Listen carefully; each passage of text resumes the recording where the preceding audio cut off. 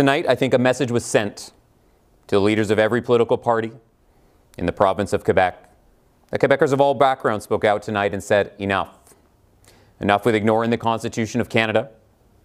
Enough with parochialism, nationalism and fear-mongering, and racist attacks on Quebecers. They want responsible, moderate, and compassionate government and lawmakers. Our campaign slogan was respect. As we ran to achievement tonight, thousands of people responded. These are Quebecers' belief in work together for common cause and common good. The majority of people of goodwill will not be divided and categorized by ethnicity and language, who live here and love being here because it's their home and will not be intimidated or insulted or told otherwise.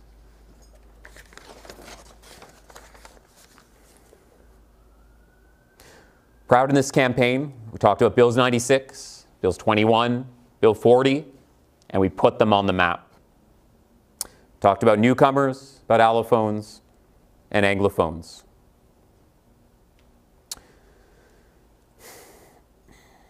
The second message of this historic night is when people have a cause that is just, they work towards a goal, anything is possible.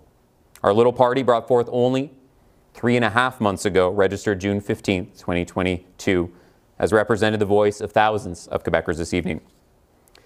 This night for me is one of achievement, one of victory. But it's not our achievement, it's all of yours.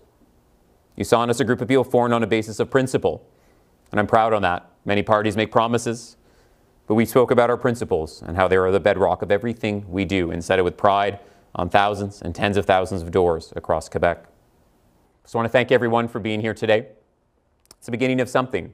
I feel it. I felt it on doors across Westmount, across Montreal. There's something palpable, so much dissatisfaction with the status quo, with our political elite have abandoned and betrayed all Quebecers. That Anglophones, Francophones, Indigenous newcomers are sick of being divided and cast aside. That the old divisions of the last 60 years need to be buried. I'm confident that day will come. Thank you.